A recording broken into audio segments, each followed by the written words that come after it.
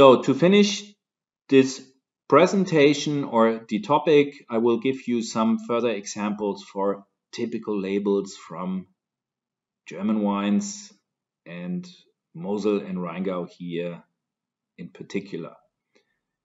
So here a typical old school label and with the terms we have already discovered. So this label meaning Bernkasteler Badstube, it's the vineyard. Bernkastel, nevertheless, it's the village or the town where the grapes are coming from.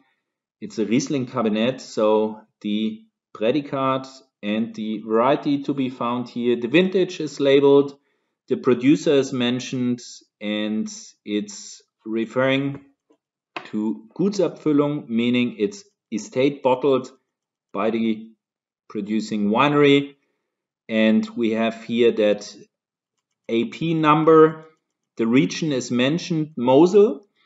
Here it's worth mentioning at older labels you find the term Mosel Saar Ruwer.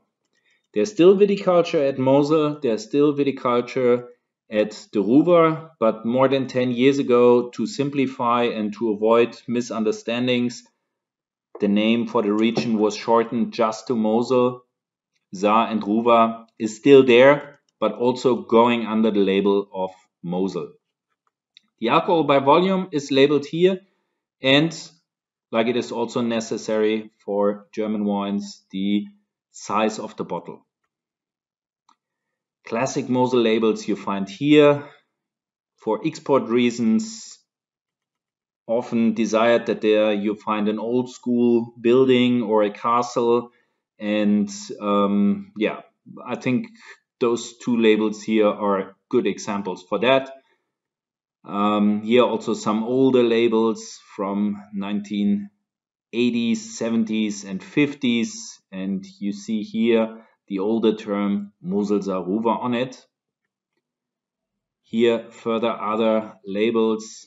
At those older times it was not necessary to label the alcohol content. Nowadays it is, as mentioned.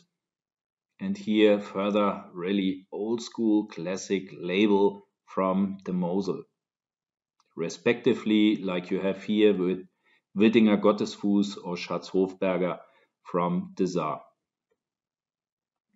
Here also some classic examples from Rheingau, also really old school, partly showing old buildings, showing the landscape, and the bottom to the right hand side, really interesting, that label saying Winkeler Gutenberg, even though the picture that you have on here, it's showing Geisenheim, the neighbor town.